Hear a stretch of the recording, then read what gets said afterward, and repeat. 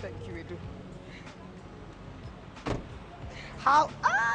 Look at you waiting for me. This is how you're received in Mathare by the one, the only Billian Ojiwa. Very good morning to you and welcome to the show. This is Motivate. We are at Kiboro. This is called Kiboro. Kiboro Grounds. Kiboro Grounds. Alafu Kakeni. Mkoviti. Yeah. Great. So this is Motivate and we're here to talk to the director and founder of the Billian Music family and the guy behind the great Ficha Uchi Campaign. Billian, mambo vipi? Fiti sana. Wacha salamiane base pia ya. Sasa, ama mnasalimiana ngaje mnifunze salamu ya huko? Hapana, hiyo hivyo tu ndio. Kauko single ujitetee. Unasikia? Kauko single ujitetee. Ati hakuna kitu kama hiyo. Kauko single ujitetee. Hiyo imekubali. Huyu ni wa kwetu. Upo? Mzapio. Haya. Yeah, you said you're going to give me a tour. Yeah. Let's go have lunch, yeah? So, lunch? Yes. Dang, that's good, that's good. Billian, you grew up here. Yes. You had the choices. You could have decided, by the way, story ya mtaa siwezi kwa sababu ulijipigania hadi ukatoka mtaa, ukasoma, ukafanya vitu zote. Like scholarships na vitu kama hizo, but bado uli decide this is where. Yeah. Why? I think I owe the community more. Nilipelekwa shule na community and everything opportunity nimepata because of the community. So I don't see why I should disconnect with the community. Let's go back to how the community helped you. How did you? What do you mean when you say the community took you to school and took care of you? My parents died when I was in Form 1. So from Form 1, community organizations are the ones who took care of me, paid for my school fees. I got my scholarship to go to college. Through the Billian Music family, after winning the Young Kenyan Service Award by the Rotary Club. So after college, I got back, still doing the things. I went to the US this year, just courtesy of the Mathare, the Billian Music family, and so I feel it's an opportunity that God has given me to grow. Yeah. And also to uplift others who are still there. You know, it's interesting how most people will look at the hood and be like, they were just bad memories growing up in the hood, but some of the great things that have happened in your life are courtesy of this hood. Yes. You talked about the Billian Music family. Tunaenda aje? Tutaenda hivi. Wacha nikutembeze mtaa leo, sio? Sawa. So, primary school here? Yeah, Kiboro Primary School. Kiboro, just here? Yeah, sini wa mtaa. Okay. So, growing up, was it a kawaida? Were you struggling before your parents died? I can say it was the balance. Okay. Yeah, because my father was a primary school teacher, and my mother was an artist. Yeah, so she would draw. I see where you get that from. I can draw too. Yeah. So, as an artist, you got that from mom. Yeah. Because you're quite singer, songwriter. I used to be a super rapper, yeah, but I retired. Yeah. No. You know, just take us back. Tuonyeshe kamoja. Tuonyeshe line kamoja. Hii side ndio inakaa ni kama. You said yes. Neje fadhela poa sana. Yeah, so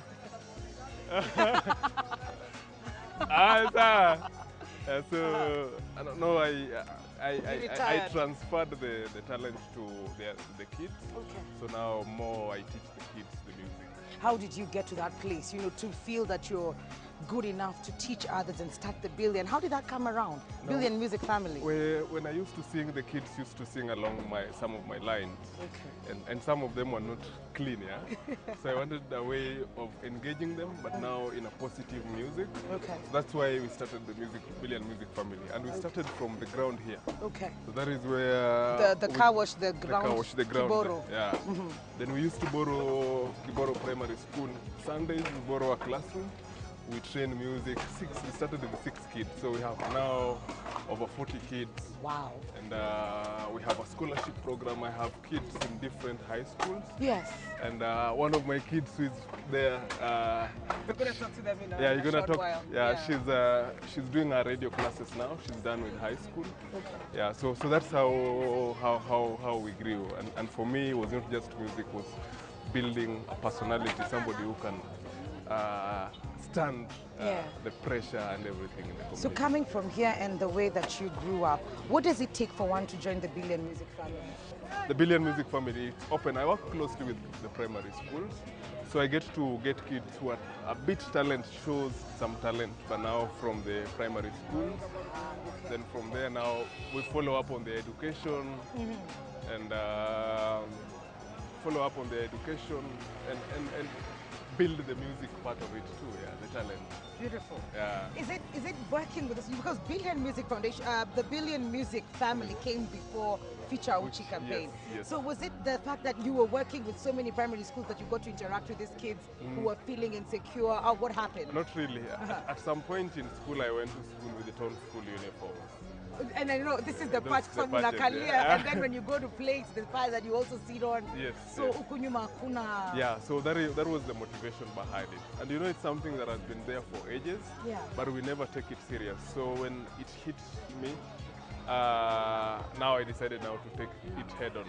Okay. Yeah, so we started, first of all, the Ficha Uchi was just to help the kids in Madare. But now, after doing some scoop, Baria Made, Salama. After doing some... This is Obambla. Yeah, that's Obambla. It's Obambla. Yeah. Okay. So after doing some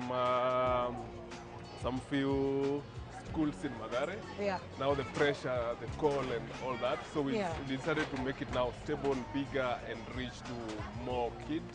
Yeah, so we've done over 5,000 uniforms. But all this you cannot do alone. Do you have people who help you in this endeavor? Yeah, sometimes I take credit, but I have a nice team behind me that we are working with. I work with university students from Madare. Okay. When we started, but right now I have like chapters in different universities, so I work with so many university students. Okay. I have a board that helped me build the Ficha Uchi. Our patron is former deputy governor. Yeah. So I have great minds that I work with too. Yeah. And I still love the fact that this place comes first. It's happening. It's happening. It's happening. Okay. So, politics. Yeah. Billian Ojiwa and politics. So you've been in the you were in the run for 2014? Yes, 2014. How did that happen? How did that go? Why the need to get into politics for... So this is my community. Like I said, it comes first. Yes.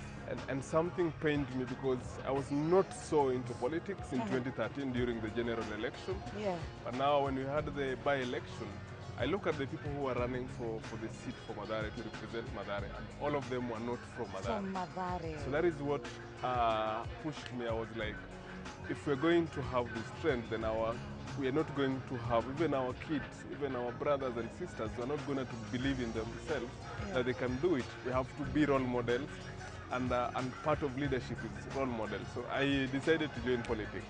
And I tell guys, when I joined politics, I had only 100,000 for bank account, and it was for Billian Music family, not my personal. Your money. Yeah, but now I organized the teams, I organized my friends, and we were able to do a very nice campaign.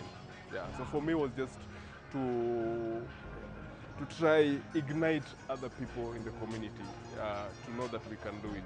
Right now we have 3 people who are elected as MCAs that came after me, that believed in themselves through the steps that I took. Nasikia huku kitu mhesh. Uliingia ama bado unang'ang'ania? Hiyo jina mhesh itokangi. Bado kila mahali nasikia tu mhesh. Jina mhesh itokangi. But right now, for me, it was not just about me. I think one of the roles that I play is I want to see more young people get into leadership positions. Yeah. Both in Madare and even across the country. You're also a mentor at the Youth African Leadership. The Yali, I'm a mentor at the Yali. Yeah. And I just got back from the Mandela, Washington, the bigger Yali. Yes. Yeah, that we are trained to be leaders. So for 6 weeks, I was at Delaware University. taking leadership. Aish. So I'm a well accomplished. Yeah, but I also work with KANU. I'm the national youth leader for KANU. Okay. Yeah, so trying to bring more other young people on board to get into elective positions and also try to make politics interesting. Are we close to that lunch place? Yes, sasa tuende tukule lunch. Now we're going for lunch, yeah? Where is it? Do we go down? Yeah, we go down just at the corner. Ile ndio base ya Chapo. I hope uta enjoy. Crossing my fingers usi. Lazima nda enjoy. Ukitoka hapa. Saseni. Sasa. Hakuna hata simu. Karibu. Karibu.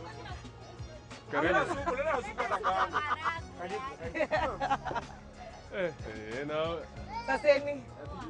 so huyu anaitwa Leon msanii. Mambo Leon. Huyu Leon Sumbua. so Leon madhe si najua hata maliza chapo mbili, anzishe na moja. Ni ukweli. Chapo moja na mboga iko sawa. na hiyo mboga. Oh, sawa. Alafu wanaitwa Kocheski. Yeah. Coach as in coach kama wafuta hivi. Kuna program ya football ya tuna build teams sita zenye ziko kwa ligi na yeye ndiye ako in charge hiyo program. So kuna program ya football tulianzisha. Kuna partnership na German Embassy tunawakia. So hopefully very soon tutakuwa na teams za Germany wanatuma ma players wetu wana get pia clinic from exchange program hivi. Yeah. It's really nice. Na yule huyu jamaa ni msanii mdeadly anaitwa Miko Migra. Yeah, so ni mimi. Wewe ndio unapatiwa mwisho. Leo unajua kuna maragwe. So huyu ni msanii pia. Anaimba anaitwa Raga Muffin. Ni part of the Billian music family? No, not part of the Billian music family, but we worked together kwa song ya Madare All Stars. Okay. So we did a song yenye likava wasanii wote wa Madare, okay. Madare All Stars. And I've been supporting his music too. So a couple of his projects pia nime support to make sure ame grow music. Yako inakujaji na chai. Ngoja kidogo cabbage. Karibu. Unatuombea? Mshaomba? Mungu anatujua. Yeah, so kula lunch. Hii lunch hizi fikata saa 2. Unaona? So tukishakula tunarushia huyo jamaa noma. Bila ametoa fomu. So hapa hii mtaa hizi ndio vitu tumegrow nazo. Yeah, tunasemanga kukula one time. You need kupika kwa nyumba. So plate moja kama hii chapo na nini how much? I think ni 30-40 bob. So chapo peke yake ni 10 bob. Chapo ni 10 bob. Ashara ni 10 bob. Usini confuse inakuwa na coaches.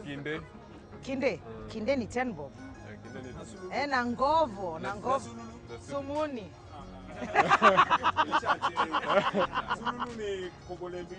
Sululu ni kobole mbili. Okay, sawa. Kuzieng. Hiyo ndio mpya sasa hii. Hiyo ndio mpya. Kuzieng. Kwenda. Ati sasa nikikwambia tukule alafu tukuzieng. Oh, so tukule alafu tuzieng. Haya. Ama kuzieng pia ni kudedi. Wamekufa tunalia tu, mwenyewe alizieng. Unaniangusha. Nilikuwa nimepractice. Billian we agreed. Nilipractice huku niambia kuna kuzieng. Kunyorosha ni kuenda. Chakula tamu inaitwa deal. Ati deal? Deal ni chakula poa. So kama hii nakula leo ni deal. Hadisi ya nani? Na lan. Alafu pia tuna jina mpya Madhari. Inajiita Hidden City. Why that? Kama doctor. Oh, ni tau. Baba jamba. Maybe kitu kidogo tumeongea wasanii, but there's also something else unafanya kwa mtaa na watu wadogo, so disabled children. Yeah, part ya launch this year program ya kuleta disabled children from the community kwa center. Wanapewa breakfast, wanapewa lunch, wanapewa weekly therapy once a week. Na hiyo ilitokea kwa sababu kulikuwa na cases, kuna mtu alichomeka kwa hao. Juu wazazi lazima waende ku hustle. But kuna ile stigma, mtu akiona mtu disabled anamficha, anamfungia. Kuna mwingine alifungwa mpaka ukimwona unadhani ni mzungu. Hajaiona nje. Hajaiona juu amefungiwa ndani life yake yote. So tuliona tunanidi kuwa help wazazi. So asubuhi wanaleta watoto huko. Kuna mama wanawashughulikia vizuri, wana take care of them. Wao wanaenda hustle zao, ikifika jioni wanakuja wanawachukua. Wanarudi mtaa, wameshamake do yao. Wameshamake do yao. But how do you get the fans to feed them breakfast, lunch, and also, you know, give them therapy once a week? We have a partner organization, iko Norway, na wao tuna watu disabled. So wao ndio directly wanalipa au mom. Employees wawili wanalipia daktari na chakula na kila kitu. So wao ndio wanasupport your program. So sisi tunapeana tu safe space. So during the week hiyo space ni hao watu hii. Ikifika weekend marapa wanaingia wanachafua. Okay, so Billian Music Family uko na wasi talented, you mentor them, teach them. Then what happens after? Do you record music with them? Do you have a recording studio, or do you partner with other recording studios? What happens?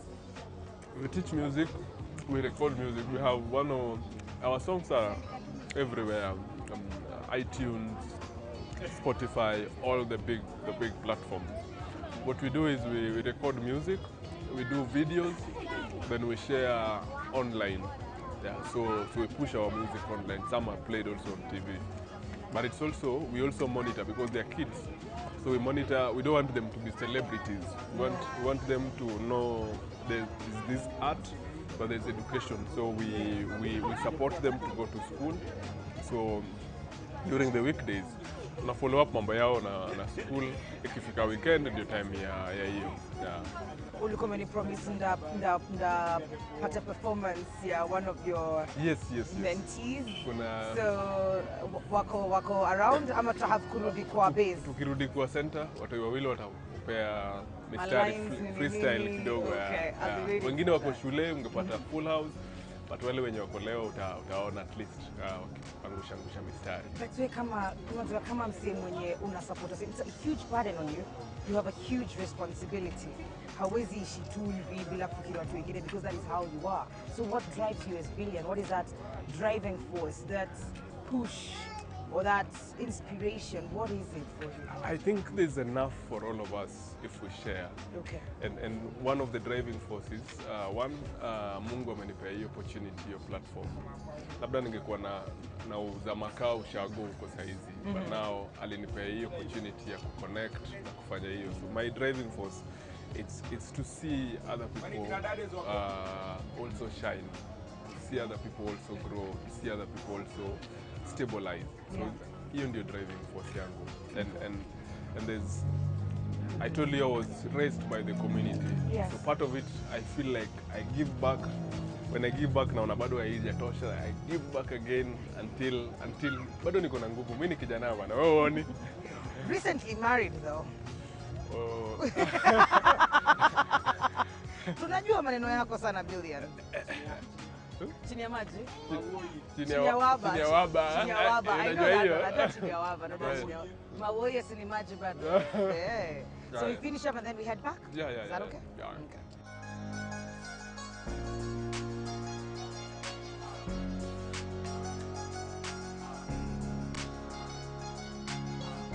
Imekuaje? Unafilaje? Fiti? Tarudi tena?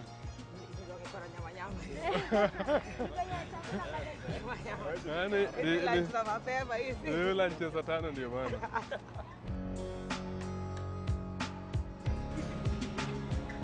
Natosha.